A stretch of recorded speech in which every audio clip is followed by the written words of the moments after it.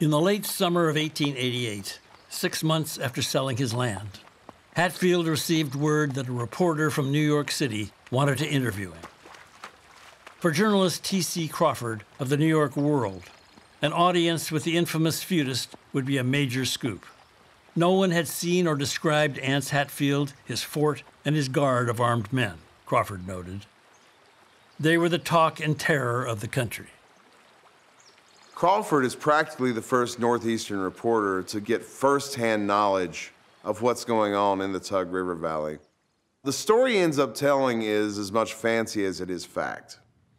And that's not necessarily because he was a bad reporter.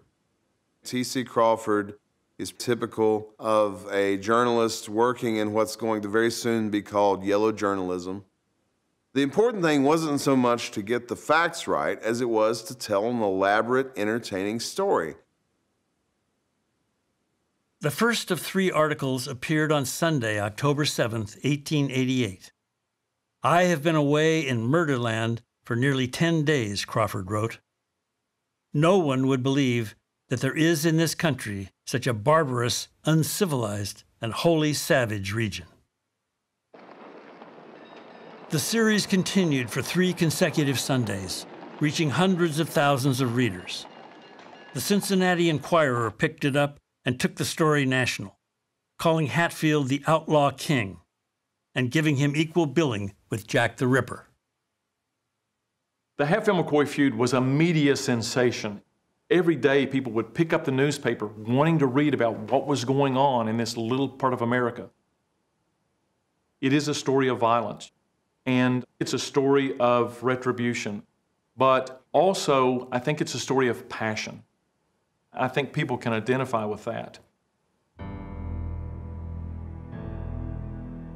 Crawford soon published the series in An American Vendetta, the first book to tell the tale of the Hatfield-McCoy feud.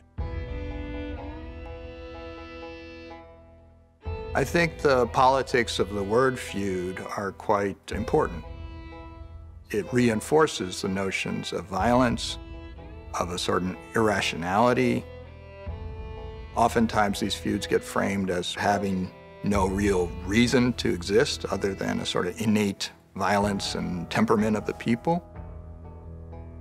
It was a disaster for mountain people to be turned into this kind of lurid, violent literature in which there was no social content whatsoever or attention paid to their motives.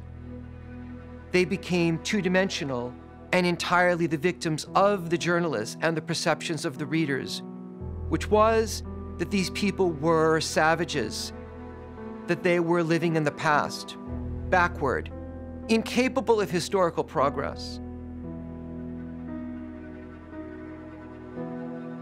It's a sort of propaganda in a way. It's a justification for what's about to happen because of capitalists who are making their way into the interior of eastern Kentucky and southern West Virginia. It's not necessarily a conspiracy between the newspapers and the railroads and the coal companies, but there is a symbiotic relationship between the press and big business. And the story that people like Crawford are trying to tell is that these are people who need to be fixed. This country is wonderfully rich, Crawford proclaimed to the world, and needs only a railroad to come up through it to drive out this outlaw class.